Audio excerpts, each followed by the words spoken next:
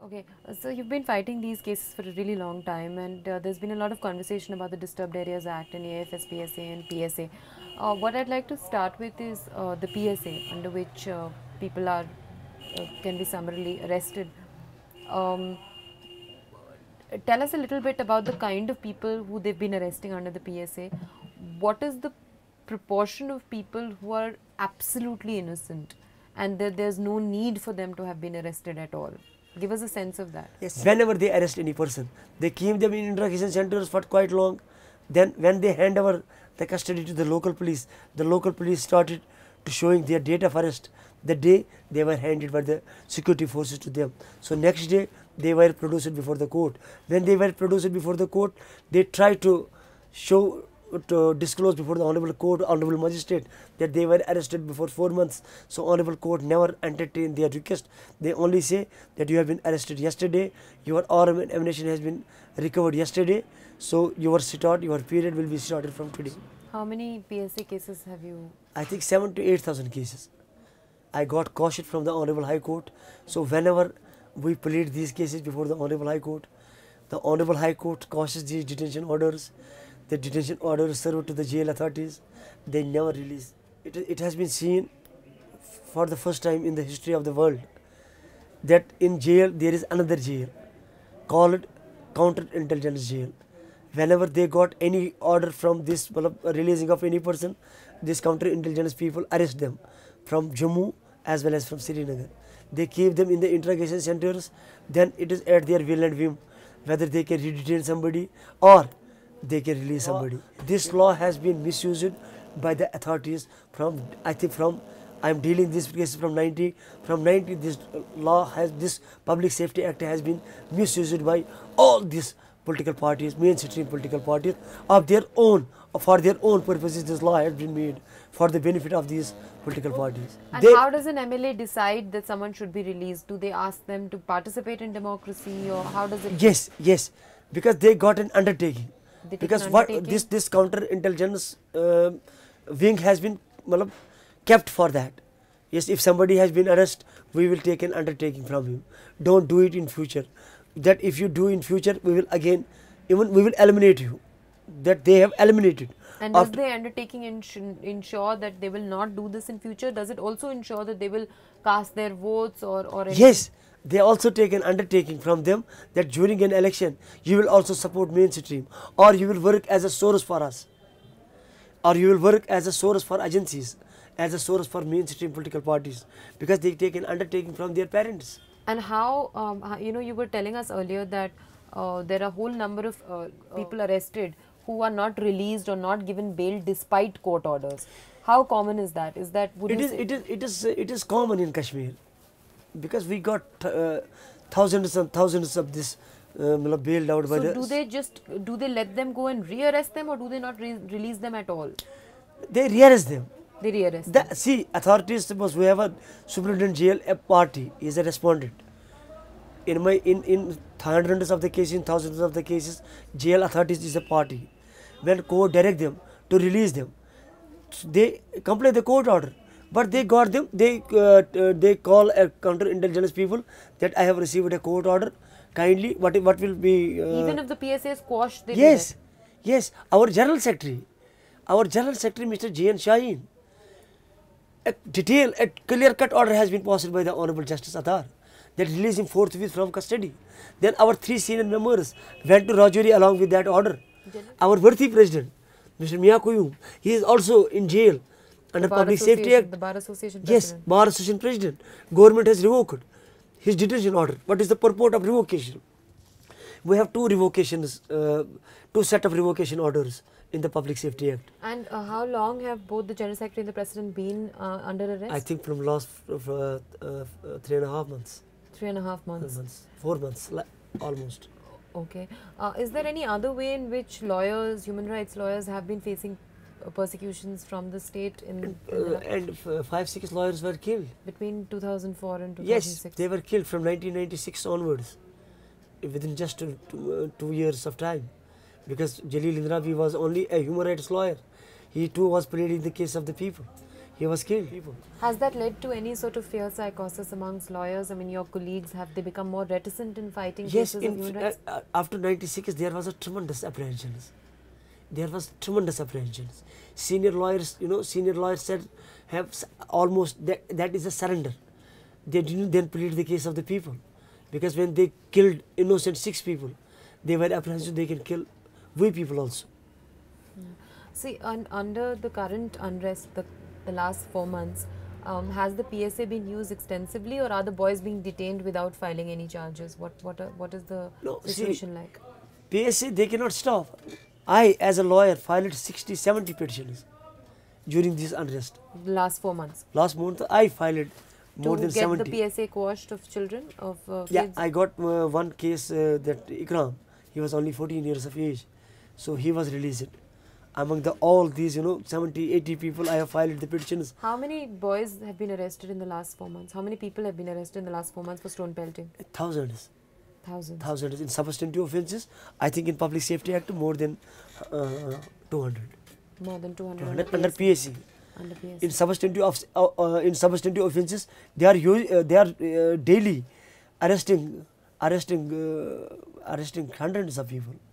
Okay. Under substantive offences. Okay, and you said you recently paid a visit to the jails, all the jails of J&K. Did you meet some of these people who've been arrested in the last 4 months? Yeah, I met one person. He's 75 years of age. I was wondering when I told him why you are in jail. He told me he was in Kutwa. That is, I think 400 kilometers away from his home. When I met him, he told me that I have been charged that you are throwing stones when I am a retired professor. So this allegation is a vague allegation, and I have been arrested for a vague allegation. And he is booked under PSA? PSA, and he is presently lodged in Kutwa. Okay. Yeah. Okay. And the other boys that have been, one hears that they've been arrested for not for PSA but other offences, smaller offences. How does it operate? Does the police detain them? Is there demand for money? How does it operate? See, I think people have a lot of venom against police, a lot of anger against local police. I won't say that this paramilitary forces, and I say about local police, because they made the arrests. It is an information from all quarters, whosoever came to us. They told us that police is demanding money. They say pay us money, otherwise face Public Safety Act. If you will not pay us money, you will not be released. You will be booked under different FIRs. There are hundreds of FIRs open. In Kashmir, there are open FIRs. So whenever they like to arrest anybody, they can book them in that FIR. What has happened in 90? Maybe they will arrest a person in 90 FIR. And how many people, would you have any idea that you said thousands of people have been arrested in the last 4 months? How many of them would be minors? What percentage? The minors are not much in the jail. There are only few minors. There are 17, 18, after 20 years, there are more than 50, 60 boys I have seen. The age group is more 20, 21, 22, like that is the age group. But there are few minors in the jail. I am pleading their cases. And are they being kept separately in juvenile detention centers? No, there is no juvenile homes in Kashmir. They have been detained with the hardcore criminals in Rajouri, in Pooch, hardcore criminals. Those who are involved in dacoity, those who are involved in this NDPS Act, Narcotic Act, those who have been involved in murder cases. Those boys who are stone pelters, they have been kept with those hardcore criminals in Rajouri and Pooch, and away from their homes, there's a 500, 600 kilometers away, and they have been detained there. So there is no juvenile homes in Kashmir. See, if somebody has been involved in stone pelting, they must have taken undertaking from their parents. But instead of taking that, they were taken to different jails of the state. Tell me something, what are some of the main main sections or subsections of the Public Safety Act which make it susceptible to be misused? What are the flaws of I think drafting? Your Lordship's public safety itself has been misused. All its sections, I think, you see, there is a famous Supreme Court judgment, A.K. Roy versus State of Bengal, 1982. It's the Supreme Court. A.K. Roy says that whenever they arrest any person and detain him under any preventive laws, he must be kept nearest to his home. You know, when district magistrate passed a detention order, he detained a person 500 kilometers away, 600 kilometers away, 700 kilometers away. So, you know, in court below, when I met Asya and Rabi, because I am also counsel of Asya and Rabi and Sophie Fahmida, you arrest a lady and keep that lady away from his parents and his family of 350 kilometers away, and kept the lady in a small barrack where you have no basic amenities available, and detain him under Public Safety Act. So if you arrest a lady under Public Safety Act, then you should have detained her. You should have detained and lodged her nearest to his home, not 360 kilometers away. When I met this Asya, being a lawyer to Asya, and this Sophie Fahmida, she told me that I am already suffering from multiple diseases. I have a disc problem, she has a disc problem, she has a ortho problem, she is suffering from heart ailment, and she has not been taken to the hospital when the basic amenities, basic medical facilities are not available. So there is every possibility of she can be collapsed in the jail. Tell me some of the other, we spoke about the persecution that lawyers have faced in Kashmir over the last couple of years. What are some other kind of difficulties that you guys face while fighting these cases? Is there any sort of money available to fight these cases? What about witnesses themselves? There is a threat perception. So are witnesses willing to testify? How does that work? So from the last, I think, because in all these, cases where the detainees are facing trials in substantive offences, mostly they are the police made story, and they have kept only the police witnesses. So for a local people, they cannot influence a police person. I think thousands and thousands of people were acquitted. Even I got thousands of the people honorably acquitted from the courts, because the difficulty is, the defect in the cases is because all these witnesses are the police witnesses. Are you also fighting some of the cases where boys have been injured either by pellets or bullets and are in hospitals? Are you also fighting some of their cases against the police, or are you only fighting the cases of the boys who've been arrested under? No, I fight all kind of cases. Whosoever approaches me, see, I don't have any political, affiliation with anybody. No, I was wondering if you've got any such cases of boys who've been injured and their parents want to do the families want to sue the police? Is that a Yes. people Yes, they want yes. to, or is that? Yeah, because there are families who are approaching us. Even if we cannot, we have a bar association. We have a lawyers who are dealing these cases, and now they are coming and suing for compensation. Even they denied to accept the the amount which has been Government of India says that we will provide the ex gratia and all this. They denied to accept that. They say no, killers should be booked, killers should be convicted. We don't accept. So if you had to argue from the other side, do you think that there is even some amount of justification for them to keep the Disturbed Areas Act?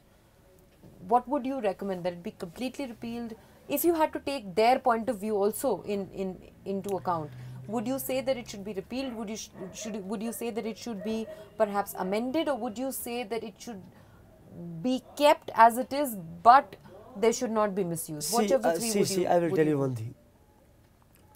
If we see the graph of militancy, when we have this, why we have this Armed Force Special Powers Act, why we have this Disturbed Area Act, why we have this all laws, those laws was only important and necessary 90 to 2000.